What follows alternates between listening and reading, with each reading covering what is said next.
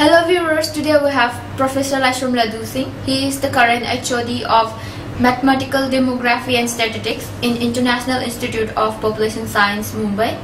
And he is also an active member of Indian Society on Probability and Statistics and also Indian Statistical Association. And he was also a member of International Advisory Board of Population Space and Place. Now we will be discussing on the topic research and various kinds of tools and methods while we have to use in doing research. So sir will give us some information regarding how to do research. Sir, what exactly is research and what are the basic elements we need to consider while doing research?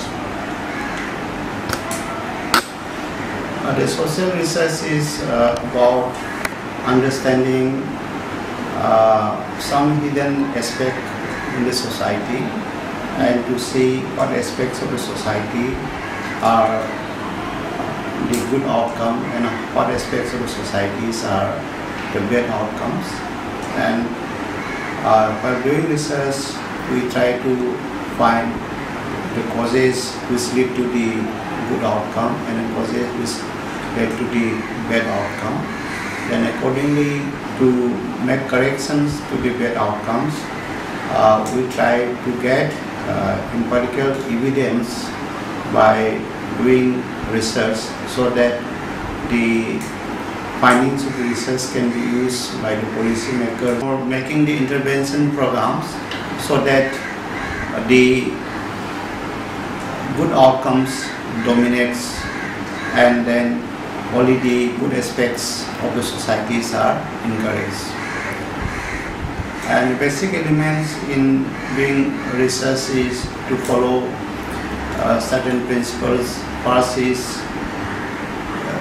trying to understand what is the problem in the societies, then trying to look at the type of hypothesis to be studied, then trying to make a suitable study design to collect the empirical evidence, then adopt suitable methodology to analyze the empirical data, make interpretations based on the analysis of the empirical data, make conclusions, and from the conclusions make recommendations which will be useful for the program interventions and policy formations.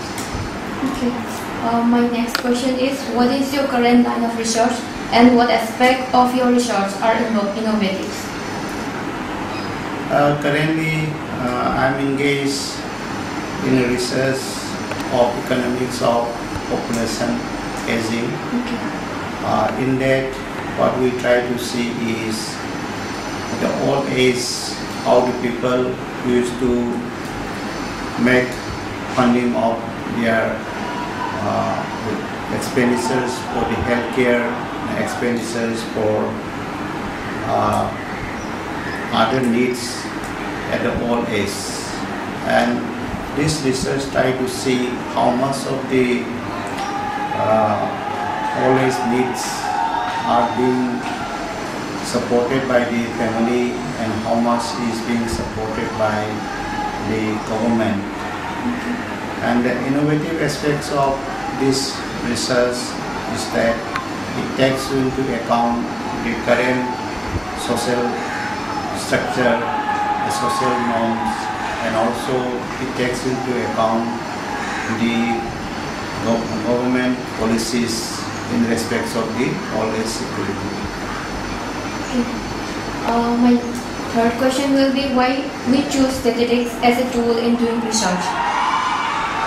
Statistics is a branch of mathematics which has a very powerful scientific way of generalizing the information based on the analysis of the data, and also it helps to summarize the data in a way that it is easier for the policymaker to understand and make decisions based on the generalizations which is made out of the study.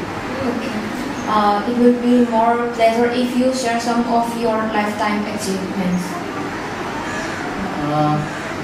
What the lifetime achievement, our research has been able to reach the policy matter. In many instances, we have shared and also encouraged the policy makers to incorporate our research finding into the policy of the government. In one instance, I was invited by Mr. Rahul Gandhi to discuss about what is the demographic dividends, from where it is coming, and how the government should take the demographic dividend. Okay. Thank you so much for your sharing valuable information and your time. Before ending, would you like to add some more points regarding this?